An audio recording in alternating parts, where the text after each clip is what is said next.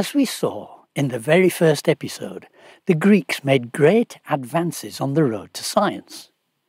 Brilliant philosophers like Aristotle speculated about the universe. He devised a model in which the Earth was at the centre. Sun, moon and planets circled around the Earth on moving crystal spheres, and the stars were on an outer, enclosing sphere called the stellatum. It was fairly obvious why this model was taken as plausible. Everybody who ever lived has felt the Earth to be stationary and has seen the heavenly bodies moving around it.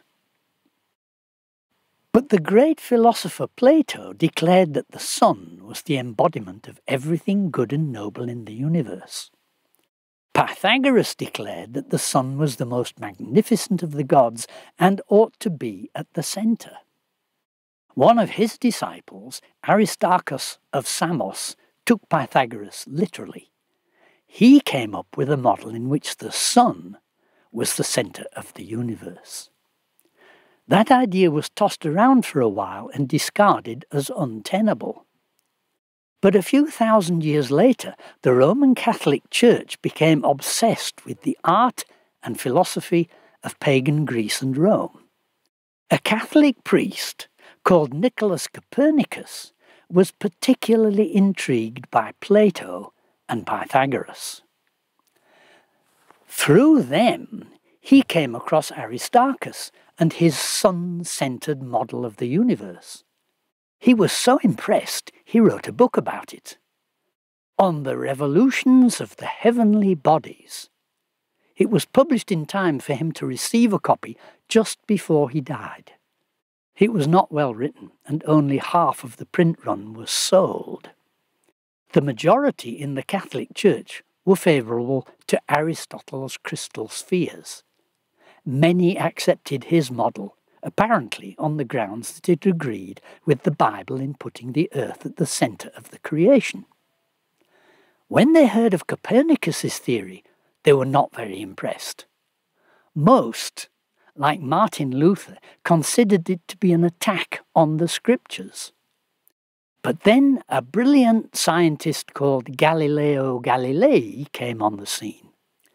Galileo realized that Aristotle's physics was not true, even though it was taught in all the universities. He opposed Aristotle passionately. Galileo was a brilliant debater, and he made many enemies by making them look foolish. Galileo heard about Copernicus's sun-centered universe and realized it contradicted Aristotle. He immediately became an avid supporter. The Catholic Church was full of priests who were very interested in natural philosophy, as science was then called. They asked Galileo to prepare a thesis explaining the pros and cons of heliocentricity's sun-centered universe and geocentricity's earth-centered universe. But as we saw in episode 42, one of the greatest observational astronomers of all time, Tycho Brahe, claimed that his observations showed the Earth to be at the centre of the universe. The sun and moon go round the Earth, and everything else goes round the sun.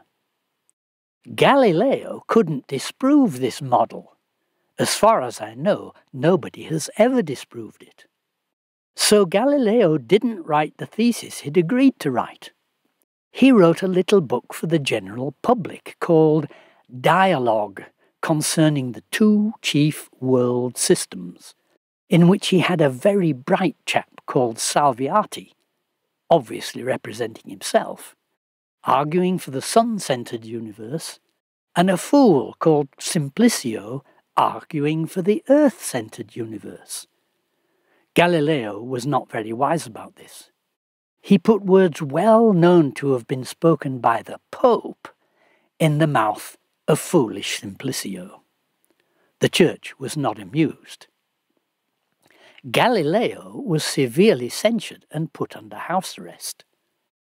That was, perhaps, not such a bad thing, because he spent his time at home performing well thought-out experiments. He worked so carefully and accurately that Newton was able to use his results, as well as those of Brahe and Kepler, as a basis for his famous laws of motion.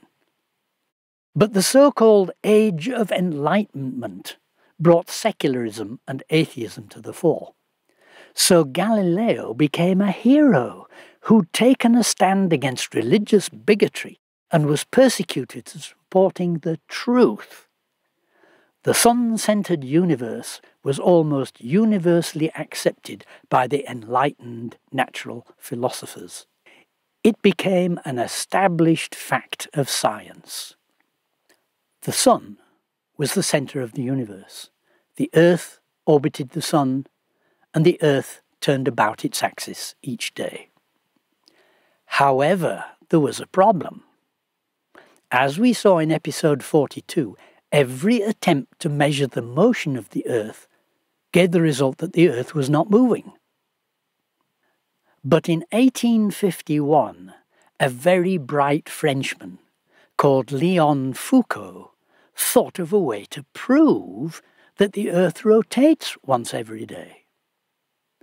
This would prove that the Copernican system was correct, even though nobody could show that the earth actually orbits the sun. This, of course, is a logical fallacy. It would prove no such thing. Foucault made a pendulum, which was hailed as such a success that Foucault pendulums have been erected all over the world. They were considered proof, the only proof, for the Copernican system, and hence the only proof that the Bible is wrong about the earth being the center of the universe. The atheistic communist regime in Russia installed the biggest, and perhaps the most famous, in the magnificent Cathedral of St. Isaac in St. Petersburg. This was just what the communists needed to display their contempt for the Bible. It was a great triumph for their atheistic regime. But what is this wonderful invention? How does it work? And how does it prove that the earth rotates as Copernicus and Galileo claimed? An American engineer called R.G. Elmendorf wrote a little book in 1994. It does a pretty good job of answering those questions. It's well worth reading. In principle, the Foucault pendulum is just a weight, usually called a bob, hanging from a support by a thin wire. When it's set swinging, it gradually precesses. The plane of swinging slowly moves in a circle. This is supposed to show that the earth is turning. The claim is that the pendulum stays swinging in the same plane while the earth turns beneath it. A simple but not very convincing mathematical analysis predicts the angle through which it should recess each hour. All very simple, but surprisingly difficult to get working as it is supposed to. R.S. Mackay noted in the American Journal of Physics, "If care is not taken, a Foucault pendulum can appear to turn at the wrong rate, or even indicate that the Earth is turning backward." Léon Foucault found these very problems when he set up his famous prototype in the Pantheon. And surprise, surprise, this was also once a cathedral commandeered by the godless French revolutionaries. Another ideal place to show a scientific disproof of the Bible. It took Foucault much longer than expected to open up the Pantheon for the display of his marvellous apparatus. It took time to discover that it had to be started in a certain direction. Otherwise, it would precess the wrong way, indicating the Earth was turning backwards. Or it could precess too quickly or too slowly to fit the theory. Foucault and his team also had to doctor the support for the wire and introduce a damping mechanism, by making the pendulum swing through a ridge of sand to reduce ellipsing. Ellipsing is a common feature of Foucault's pendulums. The bob traces out an ellipse, not a straight line. The ellipse causes the swing to precess in the direction of the eccentricity. The pendulum can precess clockwise or anticlockwise. The rate of precession depends on the width of the ellipse, which tends to increase with time. This was noticed very early in the history of Foucault pendulums.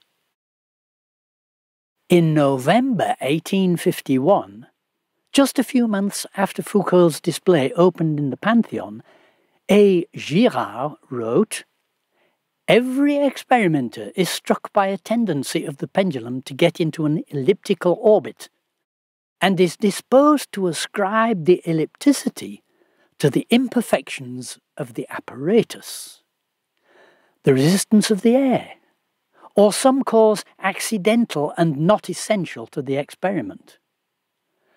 But as a greater or lesser amount of ellipticity sooner or later makes its appearance in every instant, it would appear reasonable to infer that it must proceed from some cause inseparable from the conditions of the motion.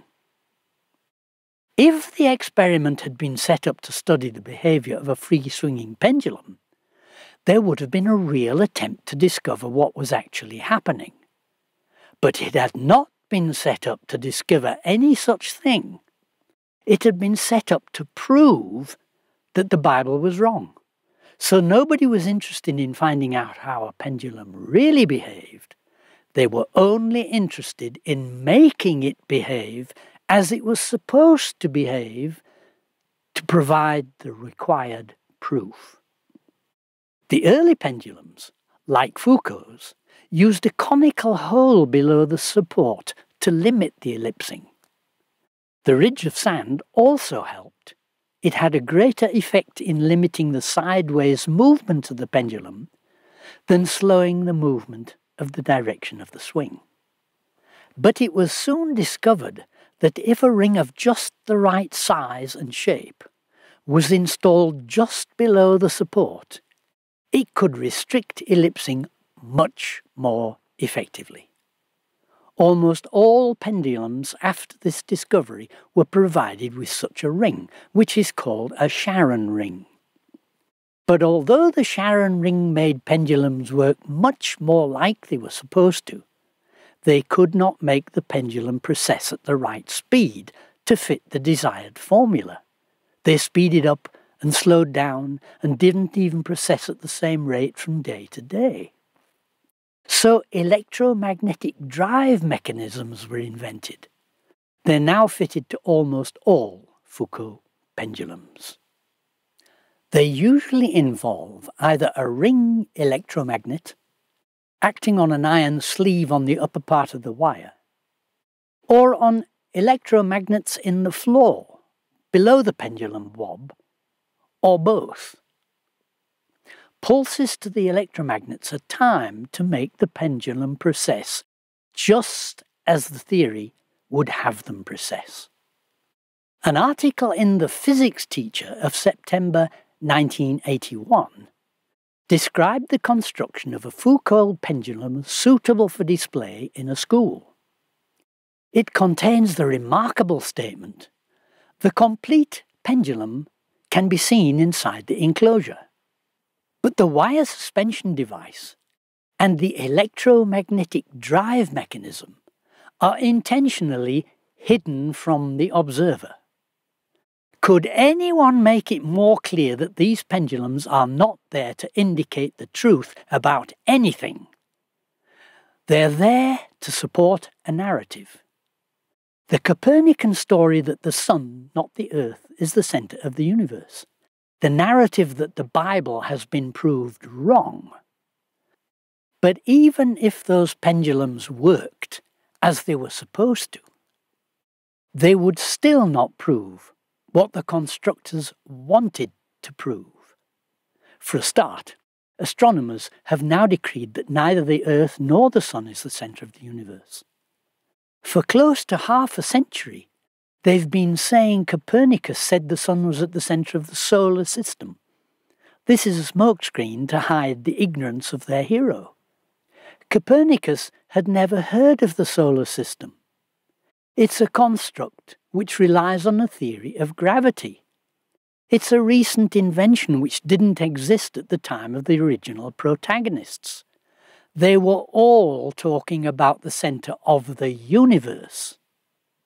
In the 20th century, astronomy changed drastically when Harlow Shapley popularised the idea of a vast universe full of millions of galaxies. And according to Carl Sagan, the Earth became a small blue dot lost in the vastness of space. The solar system started to circle round a galaxy, which circles round a local cluster of galaxies, which circles round a local supercluster. And so the story goes on, with each new circling involving speeds orders of magnitude faster than the previous one. The universe now officially has its centre everywhere and its edge nowhere, whatever that is supposed to mean. And whether we believe this dizzying, mind-boggling story or not, well-respected scientists like Fred Hoyle pointed out, we know that the difference between a heliocentric theory and a geocentric theory is one of relative motions only, and that such a difference has no physical significance. Mechanical observations can only prove relative motions, not absolute motions. To determine what is actually stationary and what is actually moving, one would need to stand outside the universe and look in, from a point known to be at rest. We can't do that. But we can accept what the one who can do so has told us. And if we accept what he tells us, we won't waste our time working to force Foucault pendulums to do what the scoffers say they ought to do. Jesus said that the work of God is that you believe on him who he hath sent, the one who can stand outside the universe and look in. Thank you for joining me for this episode. If you enjoyed it, please like, subscribe and press the bell so that you'll be notified as I release new movies. If you'd like to support this project, you're welcome to do so through Patreon. Find a link on my channel banner and in the description below.